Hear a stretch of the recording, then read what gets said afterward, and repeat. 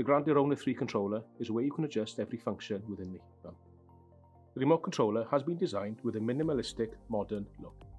The LCD display and control buttons are hidden behind a hinged front cover.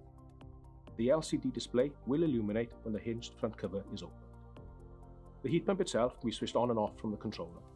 The controller also gives access to the parameters that can be adjusted so that the heat pump works correctly to the system it's been designed for. The controller also gives real-time operating data, which we refer to as monitor display functions.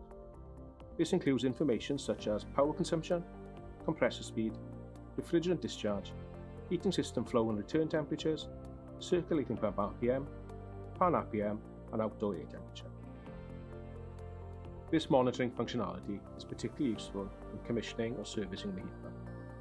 For the convenience of the installer or the service engineer, these real-time values are also shown on the 2-digit display found on the terminal PCB, located behind the cover at the right-hand end of the unit. There is also an indication of operating status with a screen displaying whether the pump and the compressor are running, if there is a demand for heating or hot water, or whether the unit is going through a defrost cycle. There is also a fault code indicator. On the rare occasion there is a fault with the heat pump, the display would clearly highlight it and the fault code would assist in identifying the cause.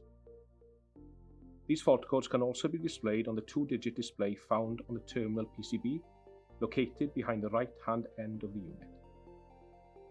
There is a master control reset, which is particularly useful if someone has adjusted the controller parameters and there is a need to reset the controller back to the original factory default settings.